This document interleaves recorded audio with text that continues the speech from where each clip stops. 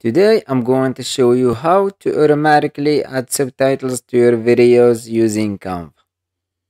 After opening Canva, go to video and let's choose this resolution. Go to uploads, videos, and after uploading your video, drag it to the timeline. Today I'm going to let's make it fit the page. Go to text and click captions and select the page of the video. We have here just one page, so we will select it and click generate captions.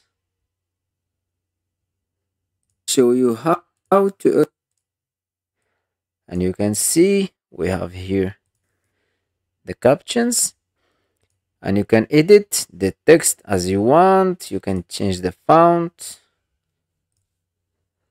and you can make any text effect over here.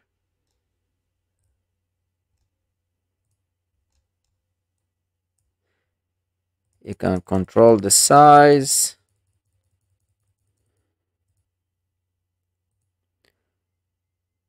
and you can edit the text as well. I hope you like this tutorial. Subscribe to the channel to learn more about Canva.